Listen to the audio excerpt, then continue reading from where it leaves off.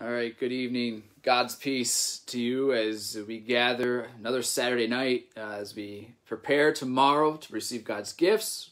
Communion is tomorrow. To prepare our hearts, to acknowledge ourselves, who we are before Him. This is what we do in the service ahead of time, confession and absolution. And it's good to maybe do that beforehand too, tonight, before we go to bed, reflecting on our lives and things like that. So hopefully we'll do a little bit of that as well. Might be a little bit of a shorter one tonight. And what we'll do is we'll sing one of the hymns we'll be doing tomorrow. We'll read the text, discuss the text a little bit, and go from there. Hello, good evening to all those of you who are logging on. As I see, Amy, good to see you all. Brent, Janet, my grandma, good to see you. And God's peace as we get started tonight. Tomorrow is the third Sunday after Pentecost. As I said, we've been kind of moving along ahead. Now we're in the green season. The green season is about the life of the church. The first few weeks are about how do we come into God's kingdom, His presence, and all that good stuff. How do we live? What does this kingdom invitation look like? How is it initialized and stuff like that? And so we'll get into that with the gospel reading. But before we do anything else, we'll start with tomorrow's first hymn. The hymn will be hymn number 685.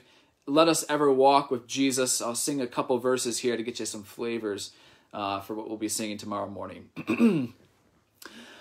Let us ever walk with Jesus, follow His example pure, through a world that would deceive us, and to sin our spirits lure.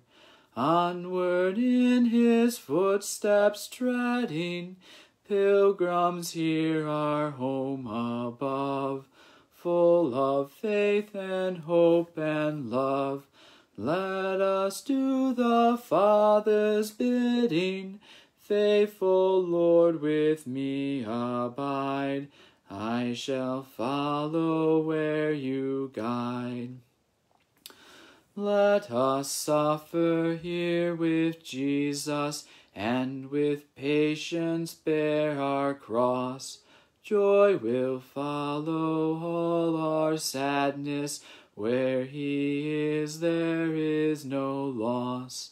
Though today we sow no laughter, we shall reap celestial joy. For all discomforts that annoy shall give way to mirth hereafter. Jesus, here I share your woe. Help me there your joy to know. Yeah, there's the first two verses of that for us tomorrow. I always love that one. It's always kind of fitting as Jesus calls His apostles to follow Him in the text for Matthew's gospel. It's just interesting to see this song kind of highlight some of those things. Let's follow where Jesus leads us, His example pure.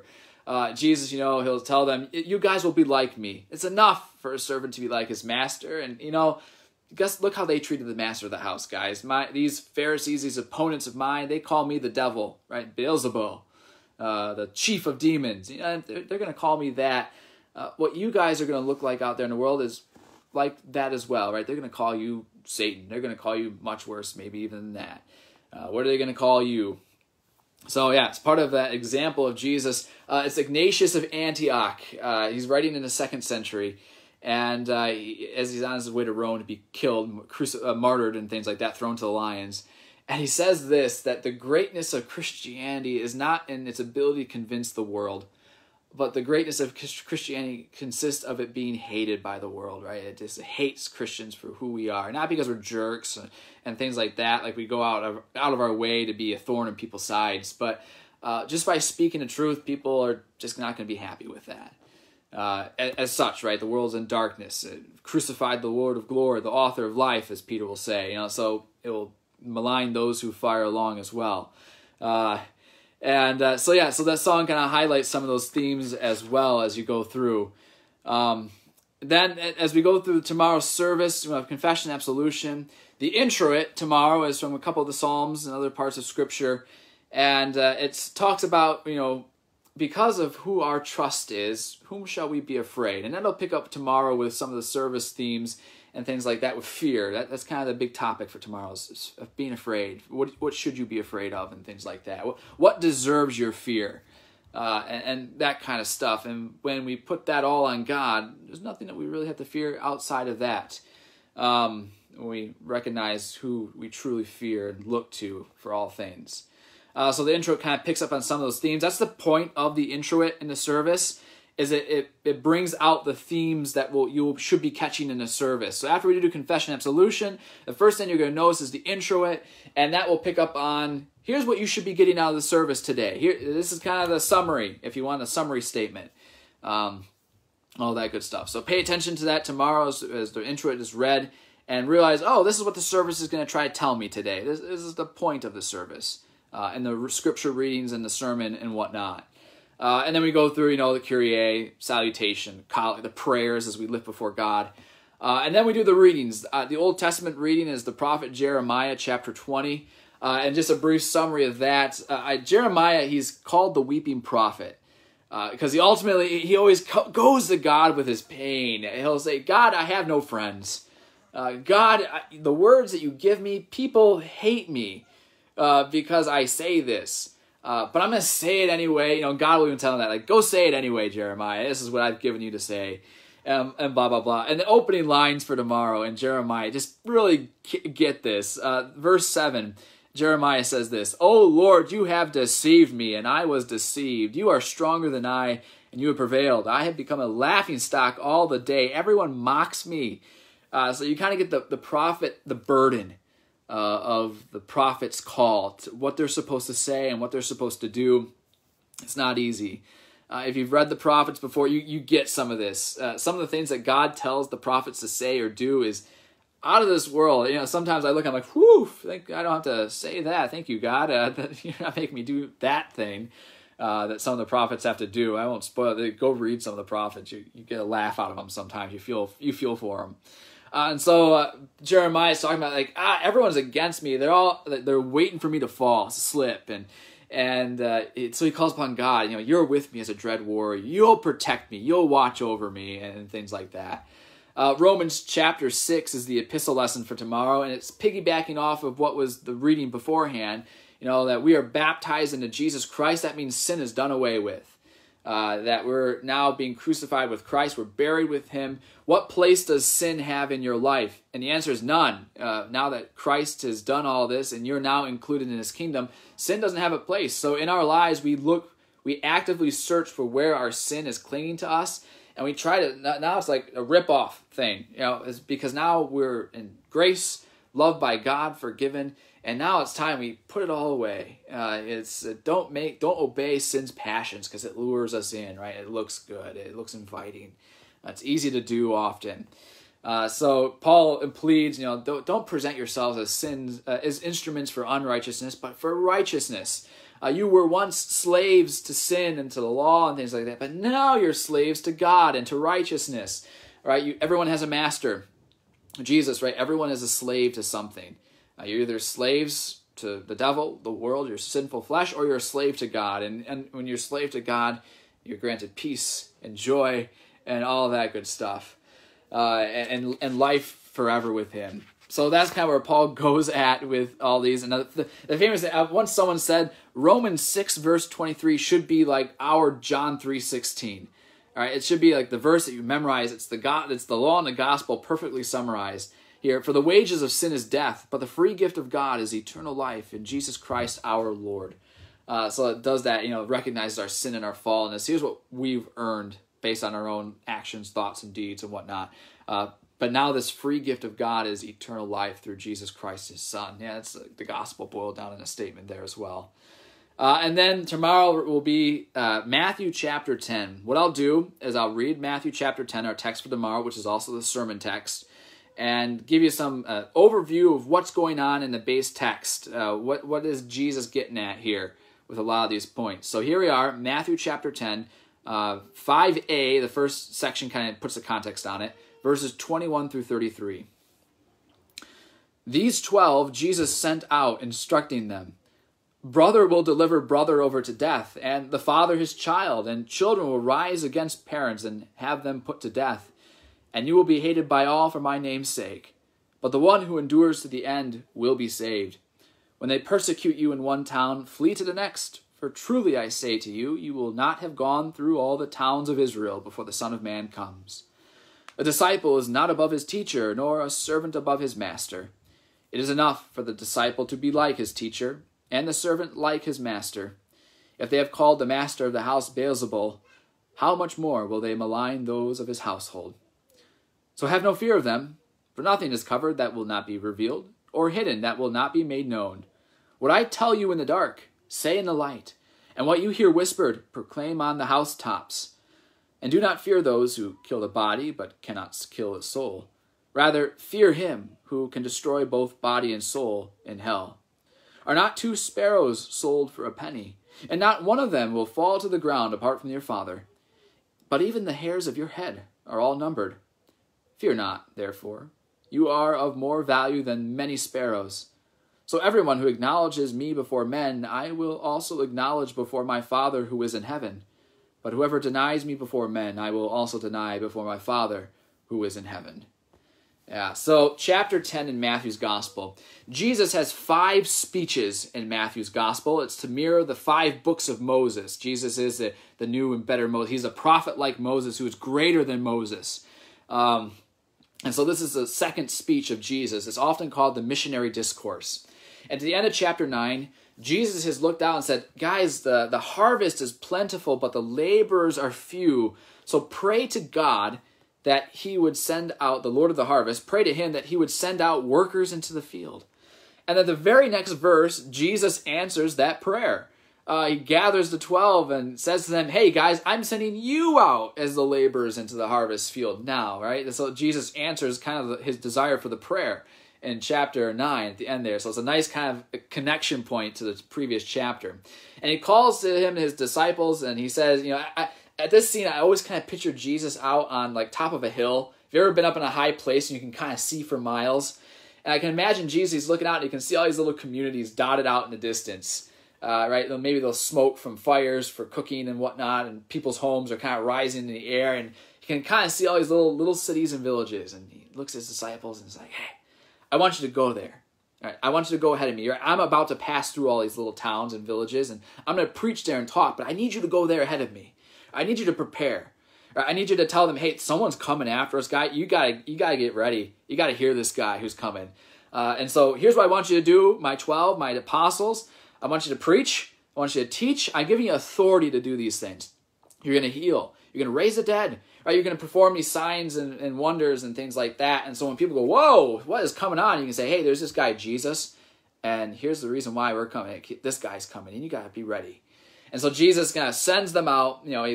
Go this, and don't waste time, he tells them. You're not packing food here. Don't go home and start packing your supplies. It's not a camping trip. It's not a vacation. You're going into these towns to do some work, and the time is short, right? The work that I've been given to do, I don't have a lot of time. We as now our churches are back home. We don't have a lot of time. Get going. Do the job that needs to be done. So don't even worry about packing extra clothes. Take what is on you and get going. And when you go to towns, you'll find people there that are going to be agreeable and listen to you and like, yeah, we want to hear more. Right? Stay with them. They'll take care of you because, right, a worker deserves his wages, right? They'll put food on the table for you. They'll be like, hey, you look hungry. Here's some food. Thanks for teaching us today. Thanks for getting us ready for this Jesus guy. Can't wait to meet him. Things like that, so that they're prepping ahead of time. People are going to take care of them. Who are going to take care of them. And it's like, and if people don't, if no one is in the town worthy, just shake off the dust from your feet. Don't even let the dust stick from you. The dust doesn't deserve to be taken with you, right? And Jesus kind of gives that warning. Let them know that it's going to be more bearable for Sodom and Gomorrah, which was burned from heaven, right? It's going to be more bearable for those people than it will be for them who have rejected me.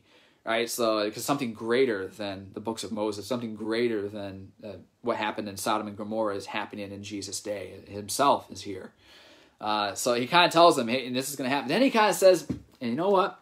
Guys, I'm sending you out as sheep in the midst of wolves, right? Be wise as serpent, as innocent as doves, right? Be careful, right? Beware of men, he'll say, because they'll drag you into the synagogues.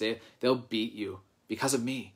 Right? Because you're talking about me, you're going to say, this Jesus guy's coming. Here's what he's going to do. And they're going to say, no, he's not. And we don't care. And they'll hate you for it. And so then he kind of starts describing it. This is what some people will receive you. Yeah, but a lot of people are going to reject you too. And you see this played out time and time again. I always got to remember that, right? It's not on me. I'm just here to say the message. You as Christians, fellow brothers and sisters, you're just here to say the message. Leave it up to God. It's up to him to convert or not. And what he will do with that message of proclaiming Christ. And if they don't, that's on them. Totally on them. And Jesus kind of gives them a warning, but here's what they're going to do to you too. You're going to be hated. They're going to deliver you over to death. And that's where our text begins. A father is going to take his child and say, kill him, kill my son, kill my daughter. I can't stand what they're saying, what they stand for. They don't deserve to live. Man, that's shocking, hard words. Children, right? They're going to rise up against mom and dad and say they need to be put to death because we don't agree with what they're saying about this Jesus guy and what he's here to do, this kingdom that Jesus brings. No, we don't care about his kingdom. We care about this kingdom, X, Y, Z, whatnot. You'll be hated by all for my name's sake, but he who endures to the end will be saved. And when they persecute, just go to the next town over, guys. There's plenty of towns, plenty of people. Get to work there. You won't get through all the towns before I get back. And then he kind of says, you're not above me, right? Don't expect to go out there and you're just praised and heaped on and things like that. If I'm hated, what are you going to be, right? If they called me the devil, what are they going to call you who are with me, right? You hang out like Jesus, you're going to smell like Jesus. You're going to be treated like Jesus. So, yeah, that's kind of how it works out. And then you hear all this. You got to wonder what the apostles are thinking, as hated, killed, whipped. We're going to be hauled in front of governors and kings. What in the world? You got to wonder if they're maybe a little bit nervous and scared. Like, it's going to happen, and it will happen to them. 11 out of 12 of them are going to die for this confession of faith that they're going to make. They will be hauled in front of kings and killed for it. And so you got to wonder if they're a little scared. Like, it's obviously worth dying for because it's true. Jesus is risen from the dead. But you wonder that at this moment, before everything's happened, Jesus is saying this ahead of time. If they're scared, I would be. And then so Jesus kind of gives them a comfort. Don't be afraid of these guys. Don't be afraid of this. Don't be afraid when this stuff happens to you. Because I'll let you know, everything that's hidden right now to the world, that the world doesn't see, it will be made known. And I've told you guys ahead of time. So you're letting the world know ahead of time, right? You guys are going to be the ones that let the cat out of the bag. That's the job of the Christian church. We're here to let the cat out of the bag. And let the secrets of God be made known. Even if the world says, no, that's not true. That's our job. And Jesus says, don't worry, because one day it will be made known. Everything that's said in secret right now will be publicly revealed. Everything that's hidden in the dark will be made known to all. Everyone's going to see it. Everyone will acknowledge it. Everyone will bow, even those who are against their will. So Jesus says, don't be afraid of them, because you guys know the truth, and it's worth dying for.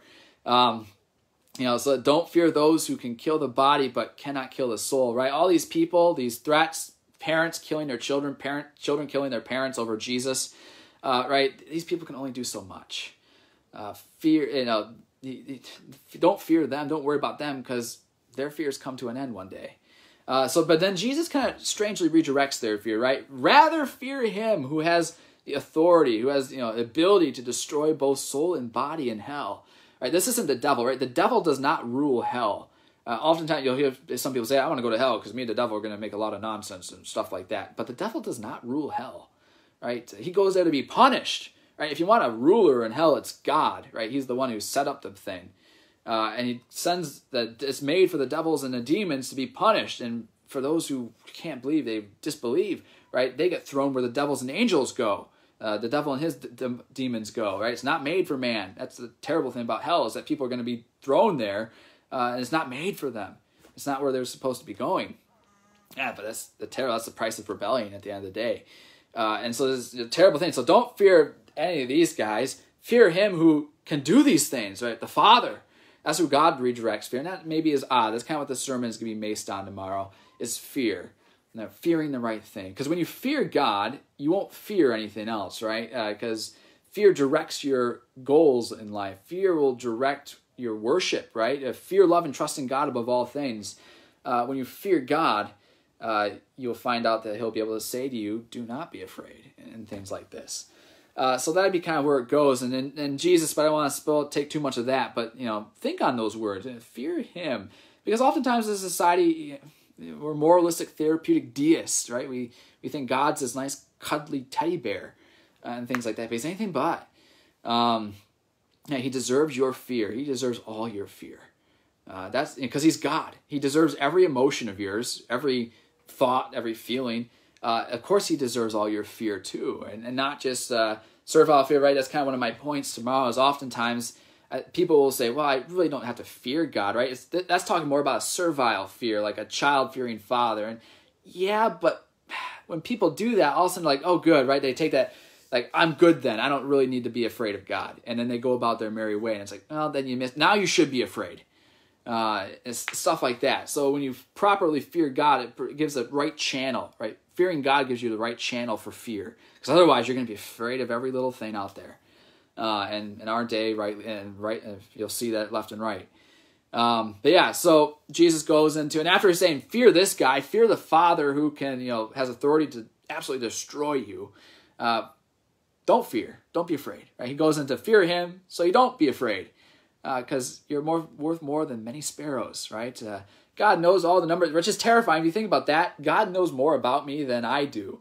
I don't know how many hairs on my head are at any given moment, but God does. That's kind of scary if you think about it. I'm the clay. God knows his creation much more than the creation knows itself. This is why we trust the word of God, right? This is why we trust that when the scriptures say that we are corrupted fully. When we're corrupted fully, right, we might not see that on a day-to-day basis. We will say, well, people are generally good. We don't believe that because we can observe it. We believe it because the scriptures tell it about us. This is what God has to say about us. Right, the heart is full of deep and sin and ugly things like that. We believe because God has said it about us. And then we look also, thanks be to God, that he has, wretched man that I am, who will save me from this body of death. Thanks be to God through Jesus Christ, my Lord. That's Paul in Romans, once again. Romans 7, I think.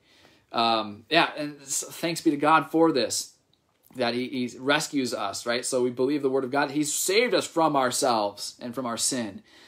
Thanks be to God for that. So everyone acknowledges me before men, I will acknowledge before my Father who is in heaven. But whoever denies me before men because they're scared of men, I will also deny before my Father who is in heaven. So with these words, Jesus sends them out, right? It's kind of this is how I want you guys to be my missionaries, to be my witnesses, to testify about me. And the world's going to hate you for it, but do it anyway because you know the truth, and the truth will set you free, right? That's John's gospel. So there you go. There's a kind of a brief summary of what you can expect tomorrow, at least some context. That's not really the driving point of the sermon. But that's kind of what's going on behind the text that we were reading, because we're just kind of getting those few verses there, and we're missing kind of the grand story that's kind of happening around it, why Jesus is sending them out. He's preparing them. It was almost kind of a training session. It's almost like their vicarage. When I went on a year internship, Jesus kind of sent them out like, you're going to be doing this afterwards, so get some practice in now, and you can come back to me and we can talk about it, and we can go from there, right? So it's kind of how they're doing that. So there you go. There's that text for tomorrow. Of course, salvation to us has come. We're singing a Nicene Creed. Sacrament will be dished out tomorrow. The goods of God. Prepare your hearts, prepare your minds to receive that, to fear God so he can look at you and say, don't be afraid. So, and then, of course, the closing hymn I thought would be quite fitting is hymn number 666. There you go, 666. And the hymn title is Little Flock, Fear Not the Foe. So that'll be our closing hymn for tomorrow. So there you go. There's a brief outlook for the service tomorrow and what to expect and what to look for.